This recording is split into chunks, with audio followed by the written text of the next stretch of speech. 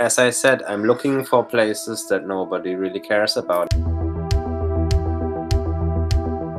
And if I paint those places, I guess it's in a way okay, because nobody really cares about these places anyway, and then people might start going to these places and experience those places, and they might even find the beauty in these places.